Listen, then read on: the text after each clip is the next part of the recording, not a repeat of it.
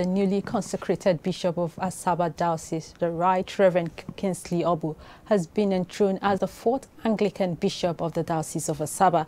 Our correspondent Carolina Tumbe reports that the service attracted dignitaries, including wife of the Executive Governor of Delta State, Her Excellency Dame Edith Okowa. The report. The enthronement service held at the Cathedral Church of St. Peter's, Asaba, Delta State, had the entry, mandate, and presentation of the new bishop, Right Reverend Kingsley Obuh, as he was enthroned into the bishop's seat by the Archdeacon of the cathedral, and was presented by the diocesan chancellor, Dr. Ifeanyi Nwaboko.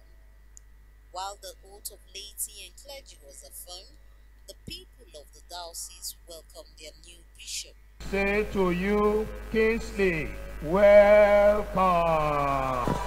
Performing his first assignment as the Bishop of Asaba Diocese, the Right Reverend Kingsley Obuh appreciated God and the Primate Church of Nigeria Anglican Communion, His Grace, the Most Reverend Dr. Henry Ndokuba, and all who have made him succeed in life, saying, as he assumed as the Bishop of Asaba Diocese, his vision is in line with the vision of the Primate, bringing the reign of God into the diocese.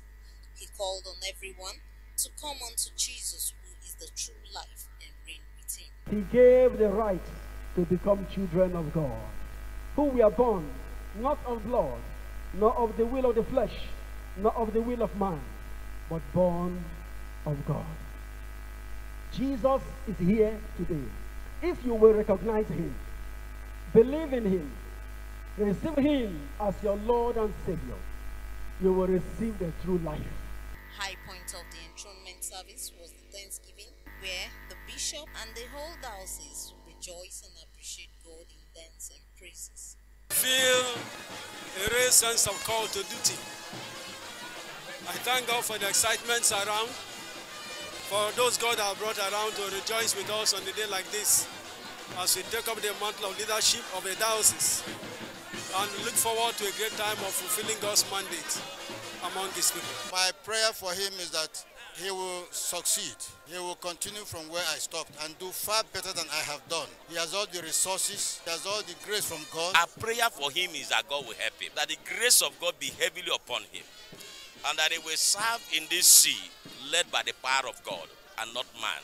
I pray that God will endow him with the grace, pilot the people of Asaba, and lead them aright and win more soul to God.